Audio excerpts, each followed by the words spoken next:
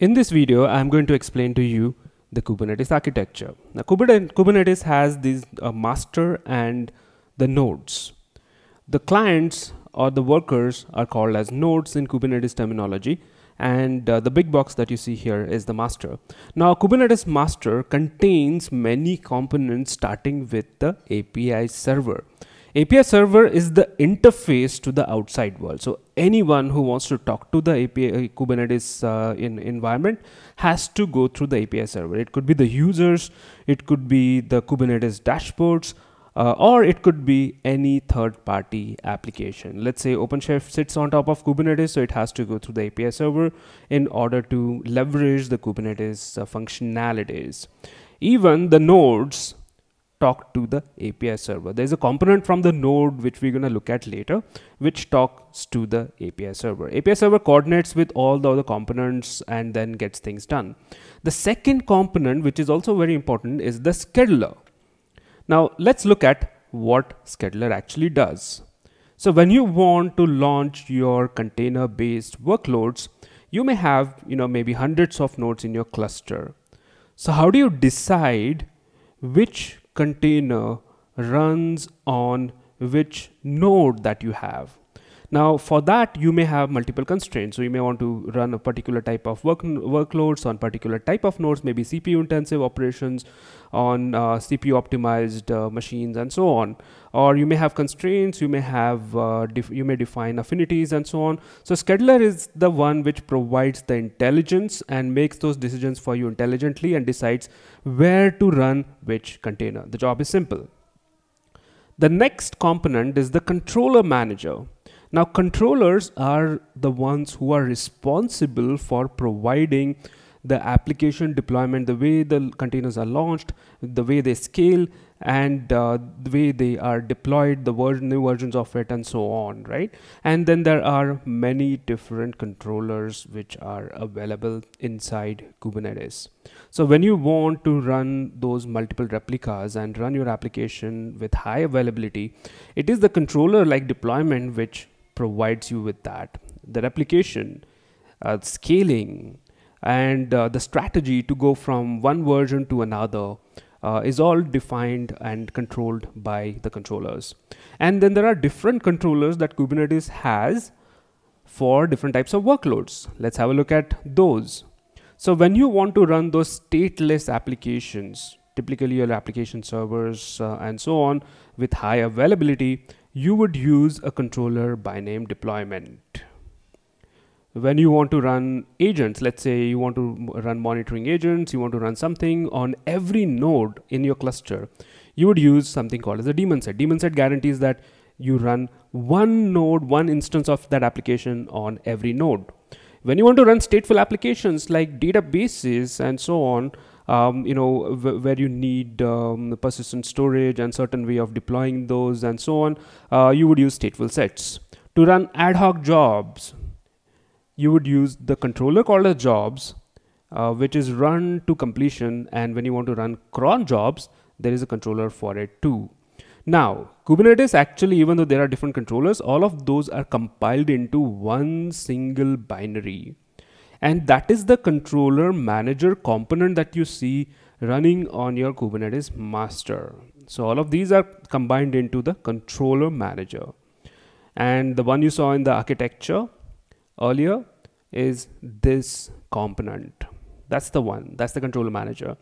So we talked about API server, the scheduler, controller manager, and now we're going to look at one of the most important aspects and the component of Kubernetes, the brain of Kubernetes, that is the etcd. Why I call, it's not really the brain because it's more like a storage. The intelligence is provided by controllers and schedulers and so on, but the state of the cluster is stored in this database. It's a key value pair database called as etcd, also typically pronounced as etcd. It's a key value pair and the entire state. So any configuration changes that you make, any objects that you create are first stored in etcd. So when you talk to the API server, it actually makes an entry in the etcd server first, and then when you want to, even set up your control plane with high availability, the Kubernetes masters with high availability, First, you go and set up a cluster of HCD with minimum of 3 nodes. And that is the one which is going to give you the high availability. And then you can talk to any, HCD node, and these HCD nodes talk to each other with a protocol called as Raft. Raft is a distributed consensus protocol that is needed because any configuration that you store in any of the HCD node has to be propagated and stored in all of these nodes. That's how you get high availability. Now the fault tolerance formula for HCD is 2n+1. That's why we need 3 or 5 and so on, because if you want to tolerate one node failure, you need 2 into 1 plus 1, that is 3 nodes of HCD. That's why I show 3 nodes here. If you want to tolerate 2 node failures, you need 5 nodes of HCD, and if you want to tolerate 3 node failure of HCD, you need 7. Typically you would create maximum 7 HCDs because there is a lot of data which travels between HCDs for every change, every commit, every update which happens in Kubernetes cluster. So anything beyond 7 becomes makes the cluster slow itself, and for high availability, HCD is the most important component here. Now that's part of the master node. Let's look at what components run on the nodes. Every node which participates in the cluster, which is run as a worker or which is responsible for running containers, runs a process called as kubelet. Kubelet is sort of the agent of that Kubernetes cluster, and that's the one which talks to the API server and then talks to the runtime and gets the job done. A runtime could be your typically container daemons like Docker, for example. Docker is the most popular one, but Kubernetes works with any of these. Kubernetes can work with Rocket, created by CoreOS, Runc, which is the underlying technology, or CRI-O, which is the newer, closely integrated runtime for Kubernetes. And that's how the containers are launched and run and managed by Kubelet. So Kubelet is responsible to talk to the API server and then get the work done locally, also do the health checks and so on. And that's what you run on every single node that participates in the cluster.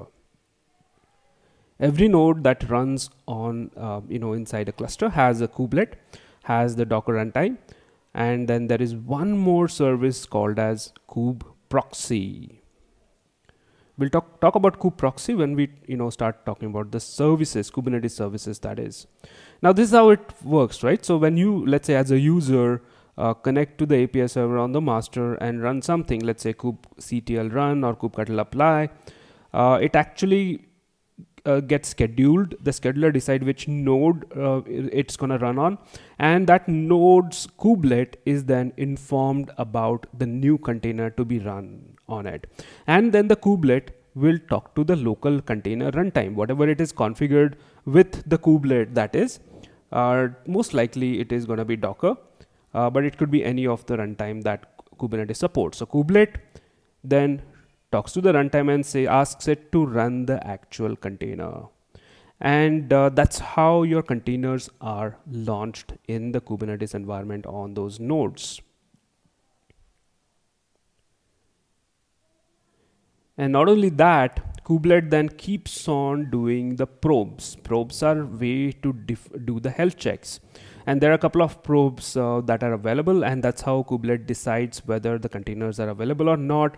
And then it keeps on monitoring for it, and then informs back to the master if there are any issues with the containers.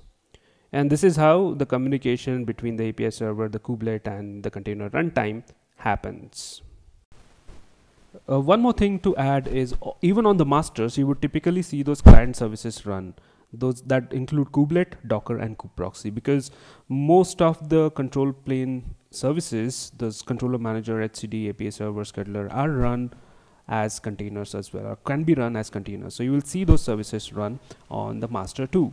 In addition to this, there are certain add-ons which, even though they were called as add-ons earlier, have become an essential part of the Kubernetes environment. That includes the DNS service, which you would see run inside your cluster, possibly multiple instances of the DNS server. Second is the CNI, that is for the networking. You will essentially would need to network your containers running on different hosts, and for that you would have to set up those CNI plugin components such as Flannel, Weave, Calico, and so on. So you're gonna see those containers or the pods running for the CNI plugins as well. So in addition to the scheduler, API server, controller, manager, etc., you are going to see DNS and the networking components as part of the control plane. That's the Kubernetes architecture